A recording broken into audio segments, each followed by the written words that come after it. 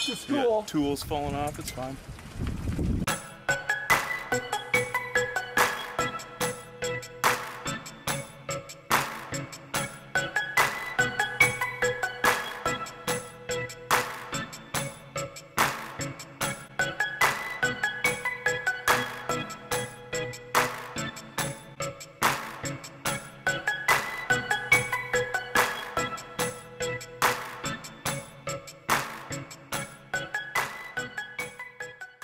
I'll show you how to do a wheelie.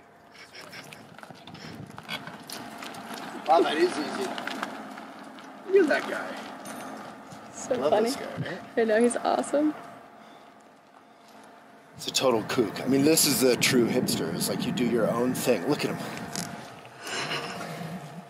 No one told him what to do. He's unhappy if he does what people want him to do. Look at this.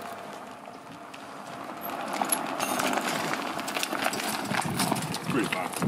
It's better when I got a beer in one hand. Yeah, exactly. So, I was just saying, when you were off doing your wheelies, you had a big smile on your face. Yeah. I was saying this was the original definition of hipster, which now everyone hates. Yeah. It was a jazz term originally, and it was basically about like kind of creativity, and you know, walk to the beat of your own drummer. Yeah, have fun every day. Have fun, do your own weird thing. Yeah. The weirder the better, because it's just what you care about, what you enjoy, and you give joy to others, and you know, there's some practical aspect. And now the term is all about like fashion, and you know, it's sort of like you have your frames with no glasses in them, and you know, it's all about shopping at Urban Outfitters made in China crap. Yeah.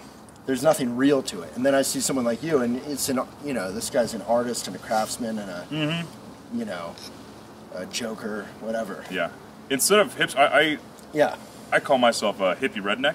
Yeah, that's much better. Because I like to drive old cars, big trucks, and ride my bike every day. It works pretty well. I'm wearing an NRA trucker hat. I mean, come on. Power to you, man. This thing kind of fucks up my game, but yeah, so it's you know, labels aren't fun. I don't yeah, like labels don't even matter. But I do love to sort of occasionally reclaim that term from the douchiness that it has drowned in. Yeah, because originally it meant do your own thing. There's some sense of eco-responsibility. It doesn't mean craft. getting beard implants. Yeah. Beard implants and you know, a big scarf in the summer with your V-neck showing below the scarf. Yeah, maybe some ironic necklace. Yeah.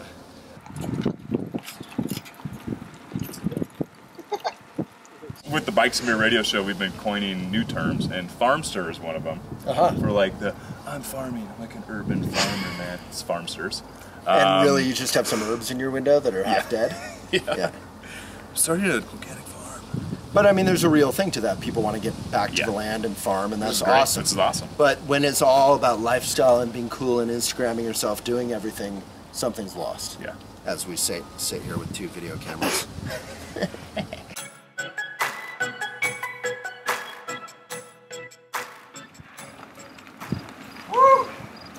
Cheers to Yenderbilt. Zach Yendra. It's like the James Bond of school bus bikes.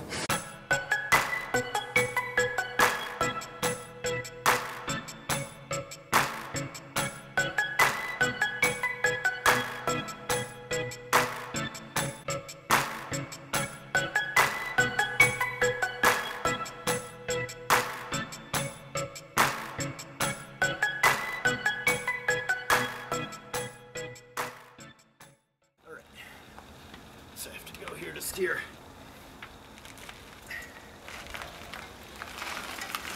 I'm stealing it.